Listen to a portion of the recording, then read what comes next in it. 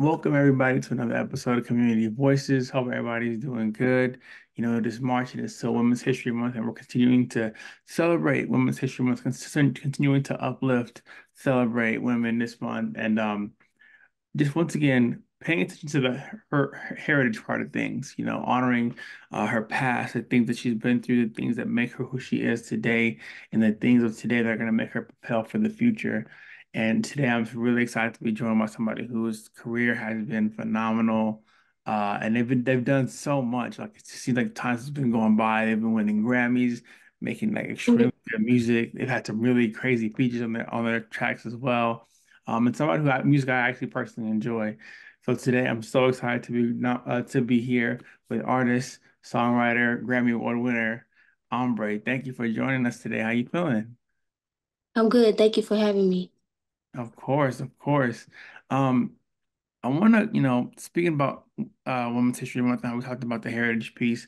I want to kind of tap in and understand, I would love to know what was that early moment in your life when you kind of realized that like, the passion and love and that pull that you had for music. I know in earlier on you were involved in music. That's Mm. like how was I think since a child you were actually involved in music and singing and things like that.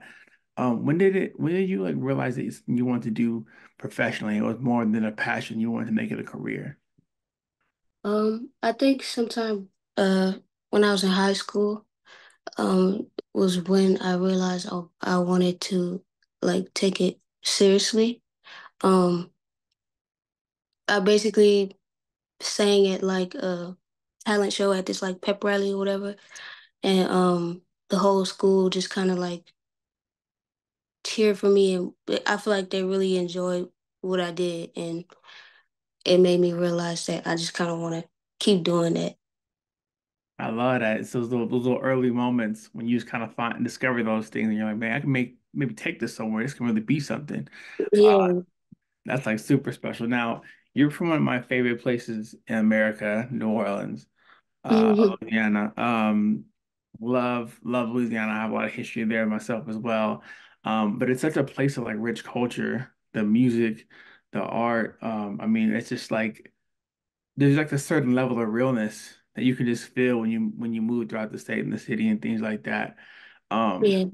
how did that like shape you as a person? I know, our environment, our city, that culture seeps into what we do, into our art and things like that. How did it kind of shape you as a person? How do you feel like that seeps out intentionally and unintentionally in your music and your art? I feel like it shaped me very, I guess, subconsciously, in a way that it's just like you said, it's a very real and raw place. So subconsciously, in that sense, like I like to be very raw in my music, and just as a person, just like I feel like growing up in a place like New Orleans, like it made me value just authenticity, and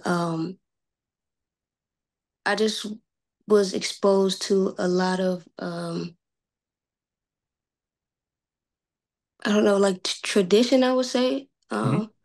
and a lot of different styles of music, Mm, and like yeah, those things really kind of shaped me as an artist, and yeah, I don't know mhm. if I can really explain like heavily in detail right now, but um, I would say that every everything that I am is because I'm from New Orleans, you know.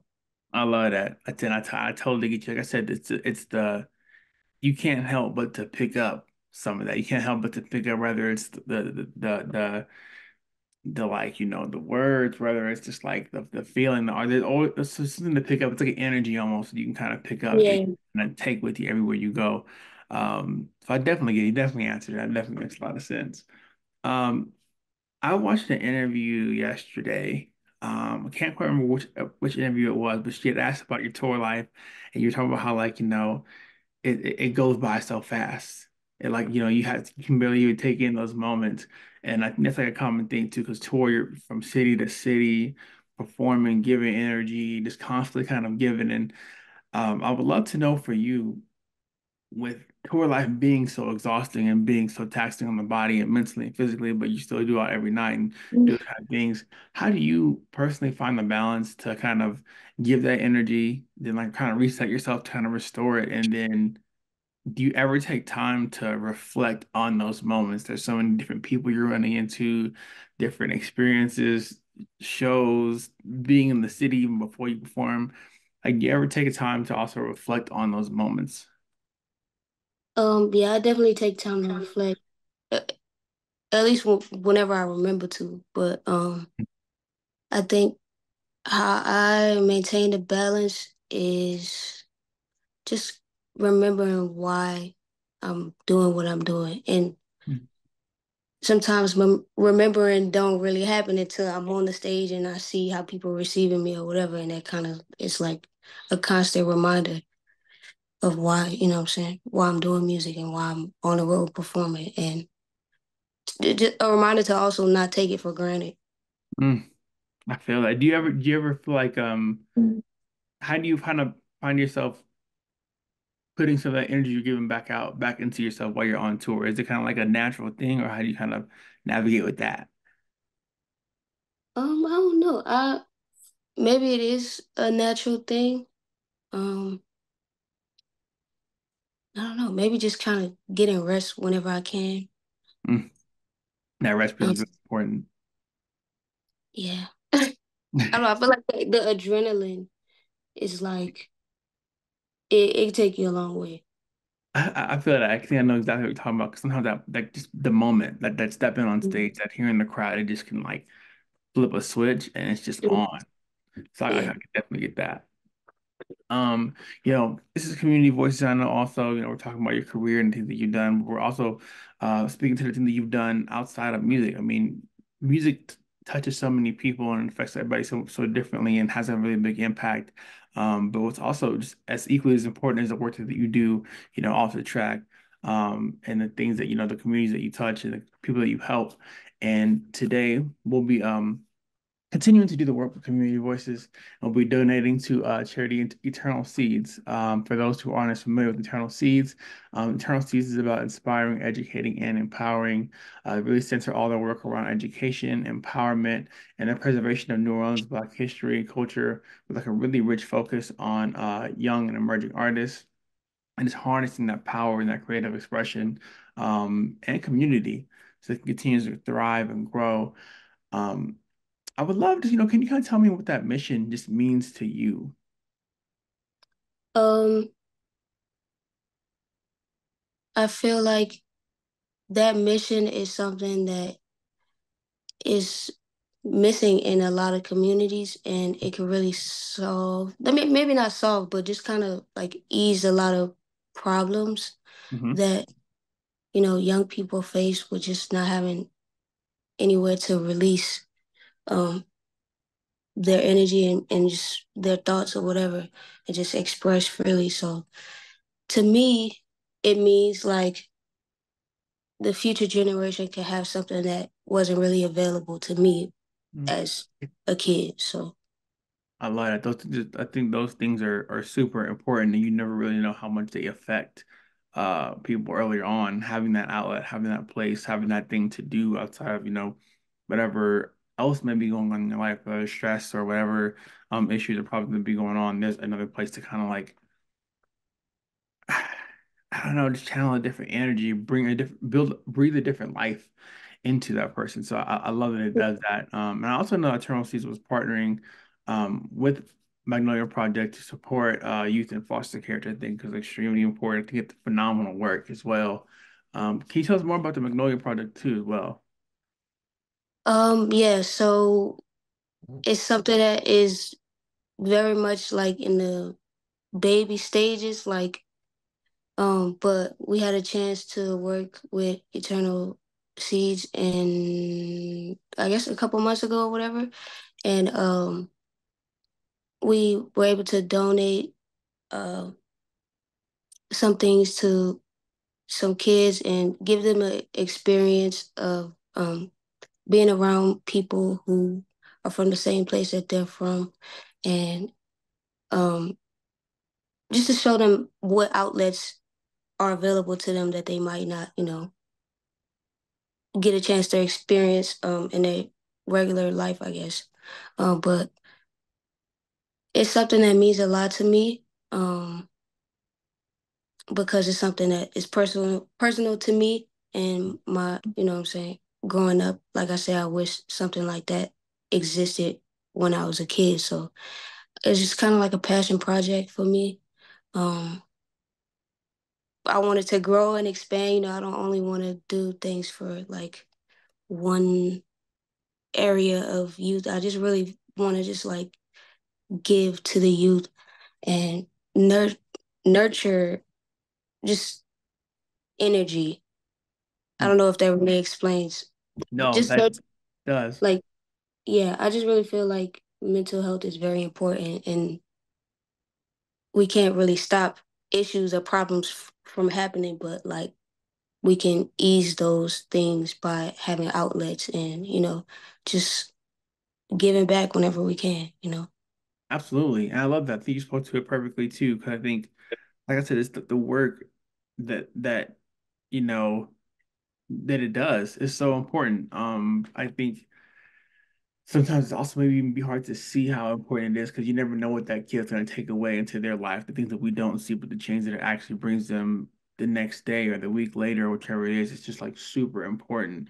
And why those moments are just so impactful. And I love that like you had the passion to continue to do that, not just for the city, but even further out.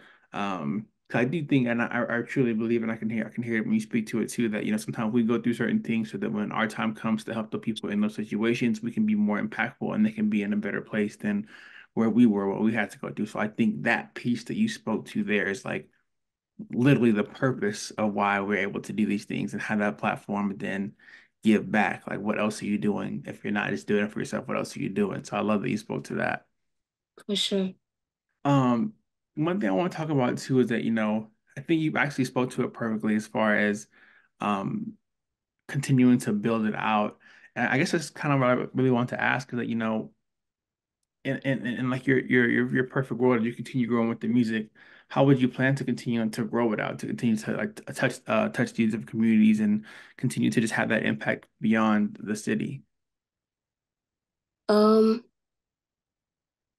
that's something I'm still working out in my head, but um, I want to just involve and collaborate with other people who are trying to do the same thing, Mhm. and just add to communities in whichever way that needs to be done, honestly. Like, um, yeah, that's really it. I just want to like connect with people, help people, build with people. That's like the center of everything around it. I love that. And it's the only way you grow, that connecting and networking and making those different connections with different organizations and different people. It's really the key to growing and having a further impact. So I think that's super fire. That's awesome. Mhm. Thank you. I want to ask a couple more things before we wrap it up. I know you're also really busy as well. Um, you're 3 EPs deep into your career, still rising as well. Like this is, I mean, like we're not even close to a peak yet. Like you're still rising. What has been one of the most impactful moments in that time that kind of led you to be, the Ombre that we see today? What would you say is that moment for you? Uh, Granted, they're I not don't. visible. Yeah, yeah. I feel like um,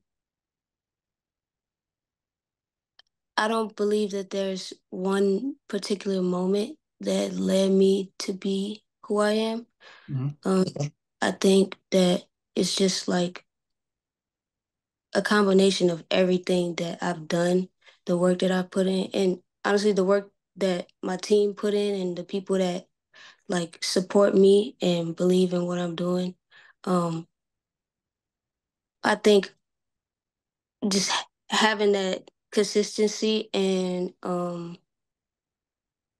just I don't know, celebrating the little things and just having intention. I feel like that's what really led me to be who I am and to is going to lead me to who I'm going to become. I love that. It's just a culmination of everything that really like helps the evolving, like the involvement of like, to become who you are. So I definitely feel that. Definitely feel that. Especially because there's just so many moments, there's the team around you, there's things that you do, there's Mhm. people, who are also in your life that are special, all those things that just come together. So I Yeah, love that. it just Definitely. they definitely add up and like create the bigger picture, I feel. Exactly. Most definitely. Most definitely. Now, I want to ask you one more question before we get ready to wrap things up.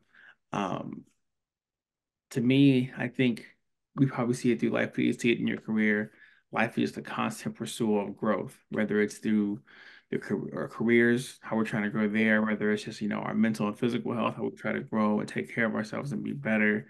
Or if it's just in life, just, as a person, as a spirit, as an energy. Um, I would love to know this for the women who aspire to be that future singer, that future songwriter, that future artist, creator, entrepreneur. What advice from your experiences in life and the experiences that you've had so far, what advice would you give to them about overcoming in their life and just having that faith in themselves that, things will work in their favor as they continue to do? Um, my advice would be to study. Um, I feel like visualizing the life that you want Hmm. is really powerful, and just like if you could find somebody that is an example of what you might want to be, or at least close to it, just study like how that person got there, what they're doing, and just like do that daily. Do it every day until you feel better and confident, because that's the only way, you know what I'm saying, you're gonna portray that confidence and that faith. And in order to believe it, in order for other people to believe in you, you have to believe in yourself. And the only way for you to believe is if, you have confidence in your abilities. And that takes practice and, you know, just studying it, experience that you give yourself by practicing. Absolutely. I couldn't agree with you more that just like, just understanding that, yeah, I guess, yeah, study it. Just study, understand what you want, knowing it, understanding the ins and outs, and then of course just having that, like you said, the most important piece, having that belief in yourself. If you believe in yourself, if others don't believe in you, I mean, that's really what matters the most, because that's how you can show and tell and show and prove. So I Mhm. love you were able to speak to that. I appreciate you. For sure. Thank you. Of course, thank you for cutting out time to join us. I'm super excited. Like I said, we're not even near the peak. Like we are still going crazy with the music. I can still see that the career achievements and the artistry growing and improving. Not improving, but just I can see you still having fun with it, enjoying it, taking it in, still growing and all. Definitely improving. Actually, yeah, we're all improving. I think there's nothing wrong with improving. That's what life is about, that pursuit of growth. So I love it. Mhm. Thank you so much for joining us today. I really appreciate you. And thank you everybody for tuning in to another episode of Community Voices. Until next time, take care. Peace. Thank you.